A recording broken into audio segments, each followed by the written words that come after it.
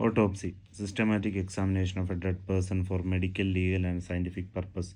Three types: academic autopsy, dissection carried by students of anatomy; pathological, hospital or clinical autopsy done by pathologists to diagnose the cause of death or to confirm a diagnosis. Consent signed by the next of kin is required for this autopsy. Medico-legal autopsies or forensic autopsy, scientific examination of a dead body carried out under the laws of the state for the protection of rights of citizens in cases of sudden, suspicious, obscure, unnatural, litigious or criminal death. The basic purpose of this autopsy is to establish the cause and manner of death. It is said the only thing worse than no autopsy is a partial autopsy. In every case, autopsy must be complete. All body cavities should be opened and every organ must be examined.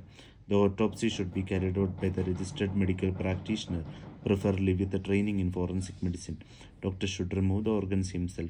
The attendant should prepare the body and help the doctor where required, such as sewing the skull cap, reconstructing the body. As the autopsy is produced with details of examination should be taken down verbatim by an assistant. The person responsible for handling, moving and cleaning of the body is called a Diener, German servant. Endoscopic autopsy, keyhole autopsy. In this, internal organs are seen through endoscopes or laparoscope. It is done in cases where the family of the deceased object to the performance of a conventional autopsy for religious or other reason. The technique has proven to be accurate, more rapid than conventional autopsy, and left the body virtually intact. Needle autopsy. Biopsy needle is used to take the samples of tissues and examine them microscopically only. Virtual digital autopsy, endoscopic autopsy, and needle autopsy are examples of limited autopsy. Anything less than a complete autopsy. Verbal autopsy, a protocolized procedure that allows the classification of cause of death through analysis of data derived from structured interview with the family, friends, and caregivers.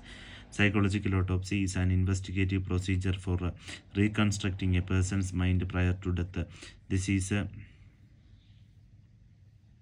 based upon information gathered from personal documents, police and medical record, interview with the survivors of deceased, family, friends, and others who had contact with the person. The typical case one in which there is some doubt as to whether death was accidental, self-inflicted, or malicious, whether the deceased played an active role in his own demise. Such matters can be especially important in life insurance claim that are void if death was suicidal. Thank you.